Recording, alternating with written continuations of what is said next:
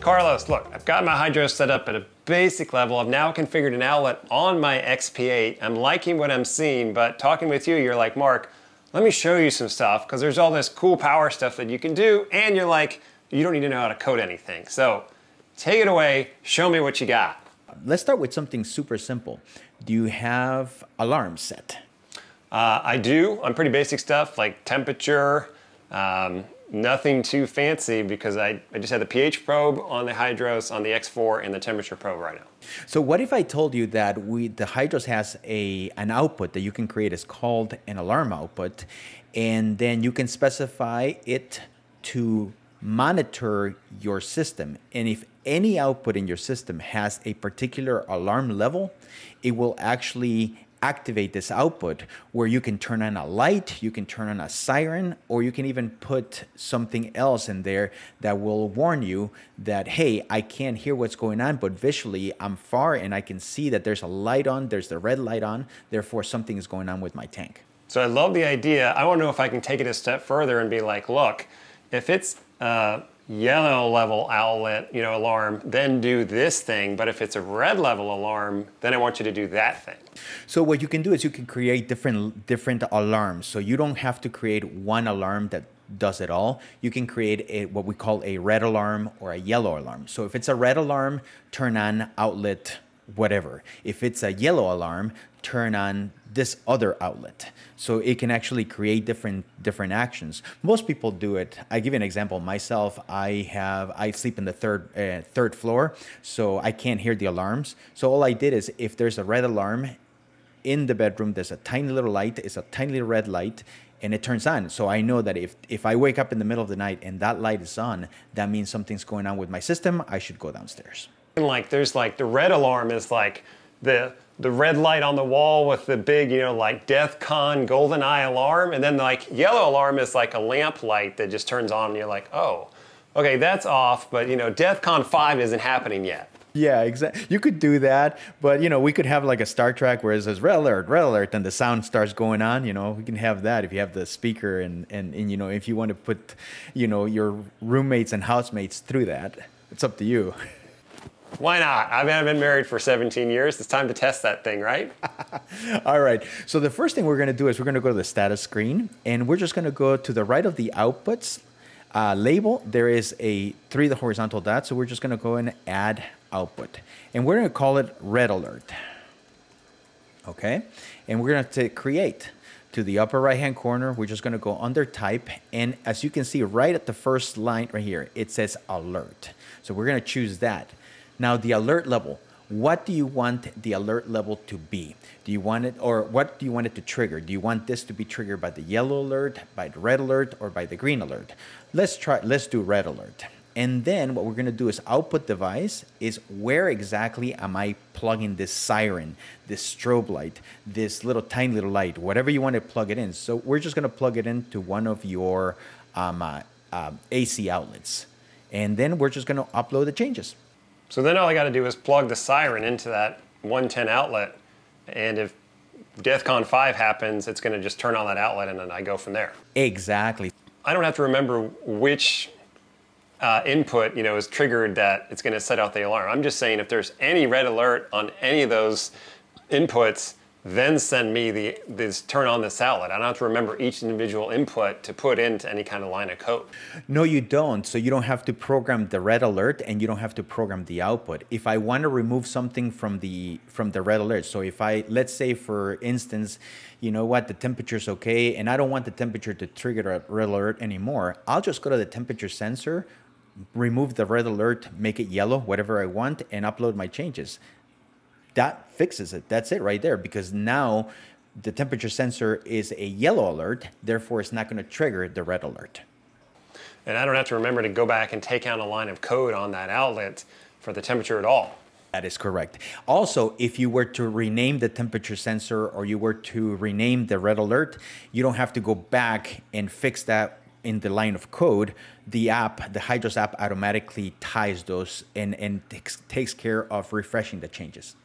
What about having things happen beforehand? For example, I have an automatic feeder on my tank, and it turns an auger, which dumps out food, and then the food gets swirled around in kind of a barrel until it drops out of the barrel. So I'd like for that pump in the barrel to start up 5 minutes before the auger and the food turn and the food dispenser goes. That way that water's getting kind of primed and it's already got motion into it. And the flip of that, when the auger is done, I want that pump to spin for 5 minutes to flush out any food that may be in that barrel. All right, so let's do this. It's actually quite simple. Let's create the feeder first. So we're going to create an output. It's output, and it's going to be called feeder. All right, and what we're going to do is we're going to make it a generic output because I want something that is super simple to use. Okay, generic means. What is it? The Hydros is equipped with many presets that we have, like chillers, temperature, heaters, calcium reactors. But just like anything else, there is not one size fits all. So when none of the presets fit the particular action that you're trying to do, then you go to a generic where you can create your own. Make sense? So it's basically kind of write your own to make it fit for what you want. Mm-hmm. Exactly. So I want a generic output. It has a schedule. All right. And the schedule also in output device, we're going to connect your feeder to outlet number 7. And then I'm going to go to the advanced settings. Now, when do you want the feeder to first turn on? So the barrel that mixes the food should turn on at 1:55. That way it's on 5 minutes before the feeder runs, the auger runs at 2. Okay, so 13:55. Okay. And then do you want it to repeat multiple times during the day, or do you want it to just run once? Let's have it run again at 6 o'clock. 13:55 to 6 o'clock. Okay, so what we're going to do is we're going to make the run time, we're going to make it 10 minutes because you want it to run 10 minutes. And then run count, we're going to make it 2 because you want to repeat twice. And then the run interval, we're going to make that one. We're going to make it 6 hours or 5 hours. I'm sorry. That's 1. Okay, so what we're going to do is we're going to do upload changes, and that creates your feeder. And now what we have to do is now we have to do the same thing, but we're going to do it with the stirring pump. So what we're going to do is we're going to create a new output, and we're going to call it stirring pump.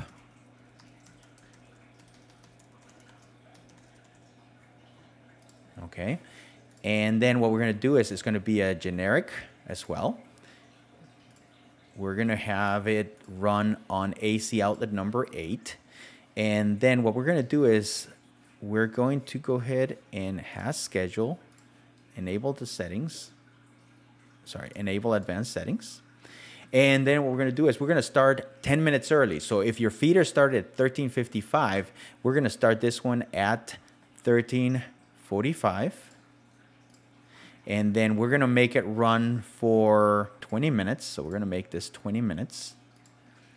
And then we're going to run it twice.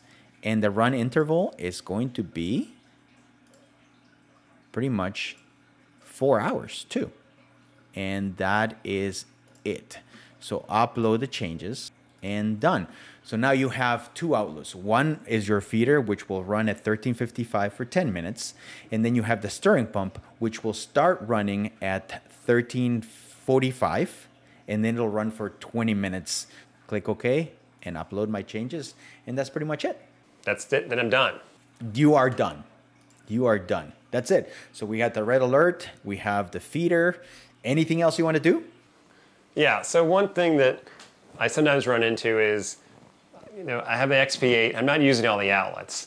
And it would be really nice just to have an outlet that's like constant on or consistently on. So it's like basically a plug in my fish room or around my tank that I don't have to go to the other side of the room and plug something in. I can just plug it into that outlet. So it's sort of having it on, manually on. Is there a way to create a constant on or always on type of outlet or always off type of outlet? Absolutely. I already created that for you. There's an outlet called always on. And what I'm going to do is I'm just going to show you real quick. Click on the always on. I'm going to go to the gear icon. And as you can see, the type is constant. So we already have it. Something that you're looking for that is constantly on, just go to the presets and choose a constant outlet. And then the beauty about the Hydros is that it tells you, it can actually set you, it asks you, do you want the outlet to be on or do you want the outlet to be off constantly? Off seems kind of weird, but if you have a dependency where you want this outlet to be off all the time, except turn on if something else happens, then you need that constant to be off as well. So constant off, while it's not used a lot, it does give you a lot more versatility. That makes total sense. I'm loving this. Okay, so let's have some fun with this.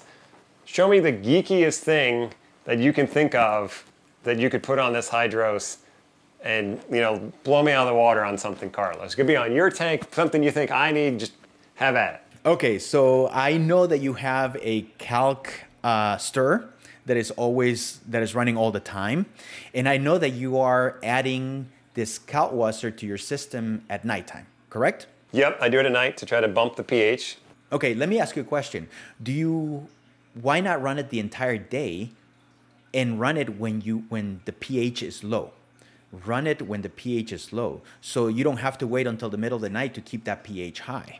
Especially in the wintertime when all the windows are closed and the doors are closed, you get that pH that goes down. So let's go ahead and do that. So what I'm going to do is I'm going to grab your an always on outlet, and I'm going to change it to generic. So I'm going to change this to generic, and then what I want is an outlet that will turn on, feed my calc reactor or feed your calc reactor when the pH is at a certain level. So what I'm going to do is I'm going to get the generic and put an input count of 1. Now you see this field right here which says input. I can drop down on this input and select the pH probe. You already have a pH probe. Let's take advantage of it. So what do you want to keep your pH at? What's the highest you want to keep it at? So let's say if it gets below 8, then let's start bumping it. Okay, so if it gets below 8, let's go and bump it. And then if it gets, as a safety feature, if it gets above what, 8.4, let's say that. So the next question is, you want this outlet, this generic outlet, to be active when the pH is low or when the pH is high? Obviously, we want it to be low, exactly, so we just keep it there, low and there. And then you don't want to schedule. We had it set for nighttime, but now since we are able to monitor the pH, you don't have to worry about the time of the day. It'll just do it, you know? But what about now? Kalkwasser has this tendency that it raises your pH, but it also raises your alkalinity. So if you had an alkalinity input into this system, if you have the IV, then we can actually increase the input count to 2, and then under the input number 2, we can select the alkalinity input, and then we can say, okay, I want the kalkwasser to turn off if the alkalinity is above. What do you want to be alkalinity at? Let's be conservative and say 8.0, because usually that's kind of a top end for me. Okay, so what we would do is we would drop this box, and you don't have this right now, but we would drop this box. It would have alkalinity, and then just like the pH, it would give us an option to select the alkalinity range. So now you have this generic, this dosing that is injecting water into your kalkwasser, and it's going to turn the kalkwasser on as long as your pH is below 8, and as long as your alkalinity is below 8 as well. And then I can put on some kind of alert with this, like in an orange or a red, so that if it happens to run, it's DEFCON orange and something else happens on one of those outlets. Absolutely. Not only that, let's go even further. You have kalkwasser uses freshwater, RODI water. Okay, so unless you're fancy and you have this water station that is huge and everything, you usually fill up the RODI water that injects into the kalkwasser that goes into your system. But I don't want the pump to run if the RODI reservoir is empty. So what we can do is we can add a third input in here, and then what we would do is we would grab a water sensor. We would put that water sensor all the way at the bottom of your freshwater reservoir, and if that sensor is dry, then don't run it. So now we have a generic outlet that will run if the pH is below 8, if the alkalinity is below 8, and if the water sensor is wet. Ah, now can I change that to or to have it like if any of these things are met? That is correct, yeah. So what you could do is you could have it on an or. It probably wouldn't work in this scenario, but you could do that. And you could do that by the combiner mode. If you can see right here, I'm pointing to it. There's a combiner mode, and you can drop it down and or. So you can select what you do, which is something that there are some controllers out there in the market, competing controllers, that don't allow you to do that. You can only use one of the combiner modes, and you kind of, if you want to use a different combiner mode, you're kind of stuck. You can't. Okay, so now I'm really geeking out on this hydros thing. I'm seeing where I can really dive into this and diversify it on my system and start to take over stuff on my tank. I got to hang up with you and go get to work. Yes, yes. Well, I mean, if you have any questions, if you have anything you need, just give me a call. As always, I can, we can share screen and I'll show you how to do it. Okay, thanks, Carlos. All right, man. Talk to you later.